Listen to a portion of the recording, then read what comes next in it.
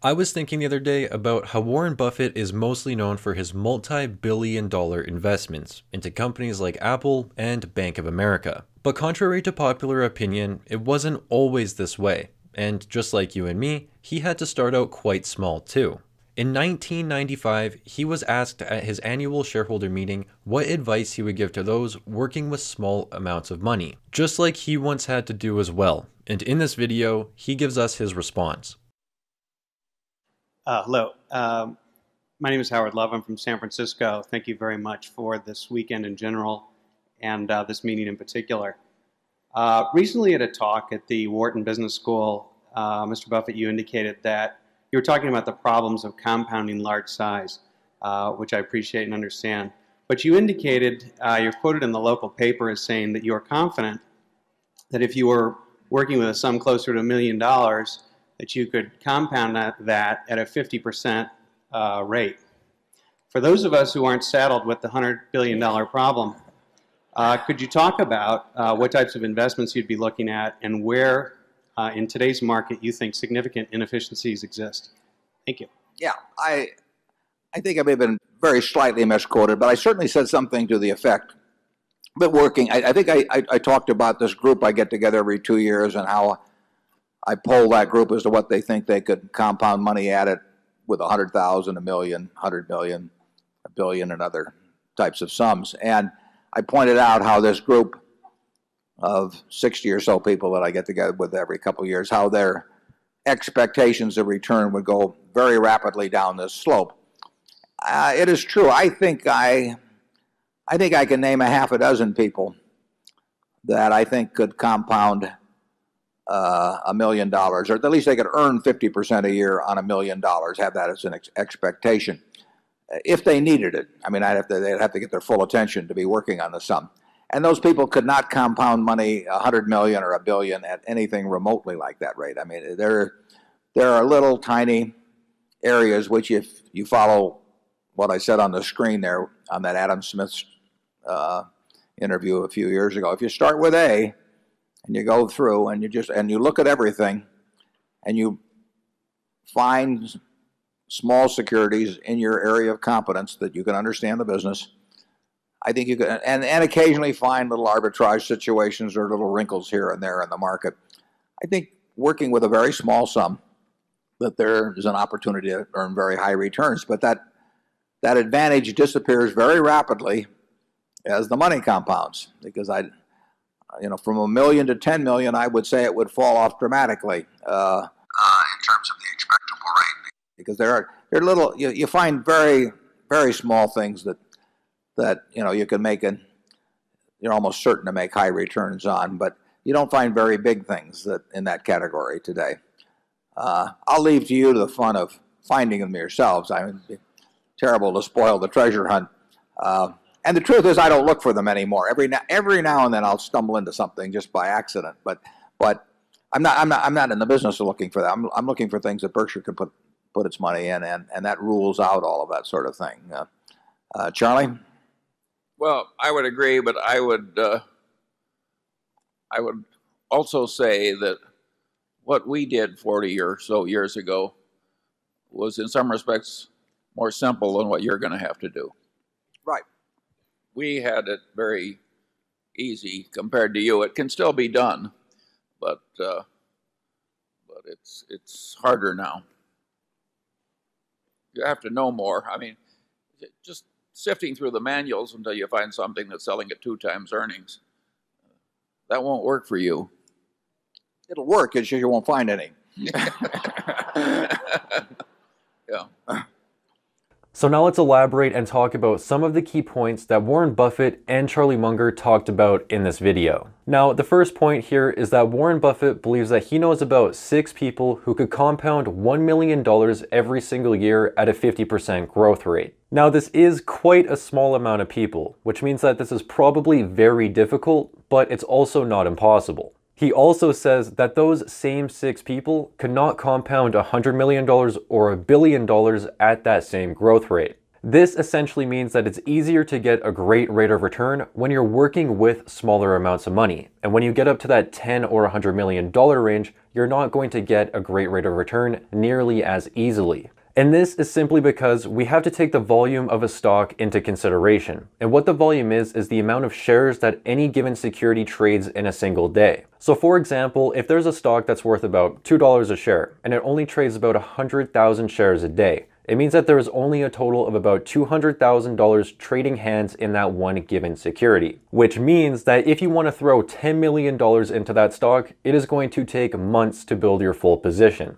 So the larger sums of money that you have, the harder it is to execute on these smaller stock opportunities, simply because they do not trade that much volume and there's not that much money changing hands in that one company. But again, there are great opportunities to grow your money extremely quickly in these small companies, and we're going to get into more detail as to why a little bit later on in this video. But moving on to the next point, this one is find small securities in your own area of competence. And Warren Buffett also likes to refer to this as your own circle of competence. What your area of competence is simply just an area of the market or an industry that you believe that you are personally very knowledgeable about. And this could be because you work in the industry or you just know some more about that overall business model that makes you have a little bit of a competitive advantage over other investors who are looking in the space. Staying within your own circle of competence may also give you opportunities that other investors might miss out, simply because you know a little bit more about the industry or a given business in that industry.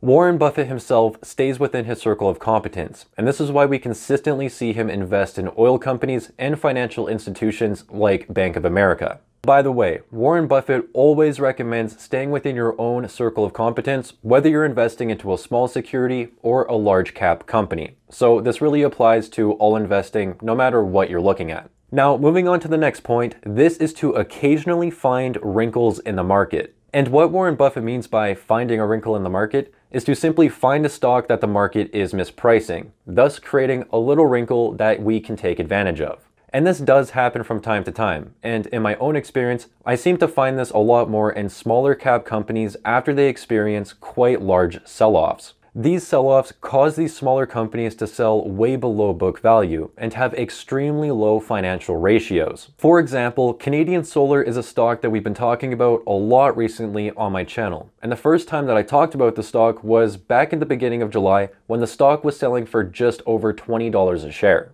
And when Canadian Solar was selling at just above $20 a share, it was actually selling way below book value, and it had a price to earnings ratio of only 4. Yes, 4. And now, at the time of recording this video, Canadian Solar is selling for above $40 a share, which means that I have more than doubled my money on this one stock in just a few months. But this is not a stock analysis video, so I won't get into the details or anything more about that. All I'm trying to say is that there are, in fact, sometimes these little wrinkles in the market where you can identify them and get stocks for incredibly cheap.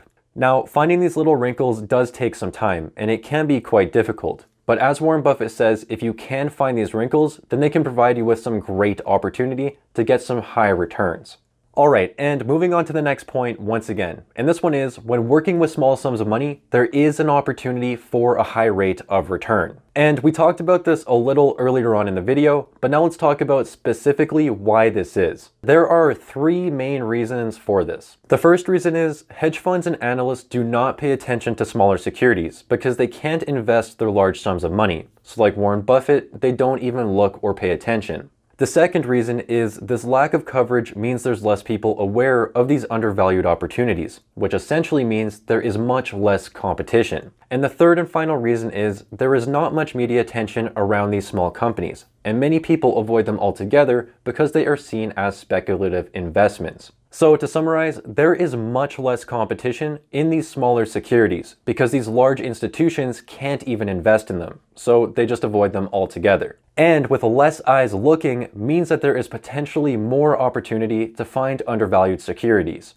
And for those of you who may not know, Warren Buffett actually purchased 100% of the company See's Candy for only $25 million back in 1992. And this article right here gives us a little bit of a deeper insight into how this small cap investment played out for Warren Buffett. So right here this says, Berkshire Hathaway bought See's Candy for $25 million in 1972. The year it had roughly $30 million in sales and brought in $4.2 million in profit. As a result of its size, we can't track its results over the decades, but 35 years later, in 2007, Buffett noted sales had risen nearly 13 times to stand at $383 million.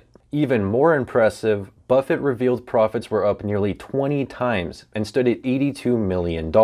That means Berkshire now earns nearly 3 times the cost of its original investment each year. But perhaps what is even more remarkable is that in 2011, Buffett said See's has brought in a staggering $1.65 billion in total profits since he bought it 40 years ago. And this right here is exactly what I am talking about. Warren Buffett saw an opportunity with a company that was only worth about $25 million. And he did not let this small market capitalization or the fact that this was just a small company deter him from seeing a great opportunity, and he ended up buying the entire company. And now, as it says right here in the article, Berkshire earns nearly 3 times the original cost of its investment every single year. So this has played out wonderfully for Berkshire and for Warren Buffett.